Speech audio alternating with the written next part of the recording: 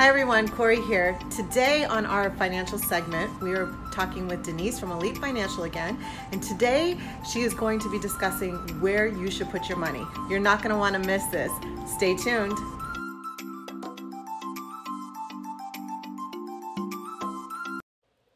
Hi everyone, this is Denise Berry again with Elite Empire Financial, and once again I am so happy to be invited on the show by Corrie Sommers. Thank you so much for having me.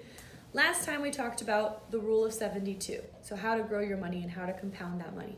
Also, the scary thing about losing money and actually giving away your money to people that are already wealthy by getting high interest credit cards and debt. But this time I wanted to talk about something a little bit different. So we talked about the interest rate of where to put your money, but you guys were probably wondering, well, where the heck can I actually get those high interest rates and what are these different markets that you're even talking about? So there's 3 different places to put your money. The first place to put your money is in a fixed account. So obviously we're very familiar with fixed accounts. We have bank accounts. That is the most readily available place that we can put our money besides our mattress or our boot, which I ran into quite a bit if you're afraid of banks. But either way, you go to a bank, it's easy to put your money in and set up an account, but they're not going to give you a whole lot for putting money there. But it's safe, right? That's what we think. So that's the only place that we actually put our money for fixed. But fixed actually means that they're going to give you an interest rate that's just flat. It doesn't grow, but you also don't lose any money there. So where are other places that are fixed rates? We also have CDs that are also given by banks. Right now I think that they're doing less than 2%. Every year it's fluctuating, but you have that stable percentage that's never really changing. Okay?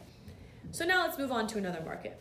Another market that a lot of you guys are probably pretty familiar with on a conceptual level, right? So this is the variable market. So you guys can put your money in the roller coaster and gambling of money, essentially. But did you guys know that for the most part, most people's retirement are put into variable accounts? So people are literally gambling their entire 20, 30, 40 years of working life retirement in variable accounts. So a lot of people would argue with me on this, and that's okay. I do believe in putting money in different pots, right? But this is just one pot we're going to talk about. So this variable account. So you can have great gain when the market's doing well, which means that you're getting 29%. That's wonderful. But when the market drops like it did in 2008, and you have a negative in your account, negative 48%, 38%, right? People are losing half of their retirement money, and some people lost it all just by the way that it was set up with that specific firm, right? So I don't know about you guys, that's not necessarily the safest place to put all of your chips, okay?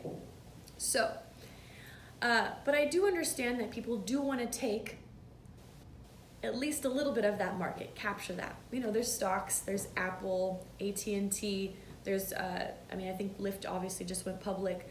So you can partake in those kinds of things, but not necessarily putting all of your money in that specific place, right?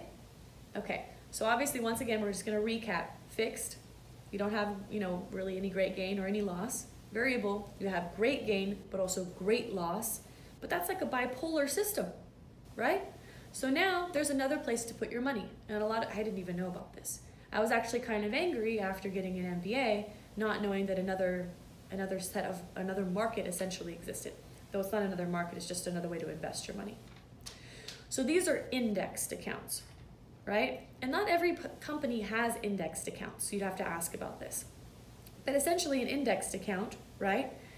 They will give you a cap of how much money they're gonna give you from the market, right? So if the market's doing like 20%, they're gonna give you like 15, right? So you're not gonna get the full 20%, but what are they guaranteeing?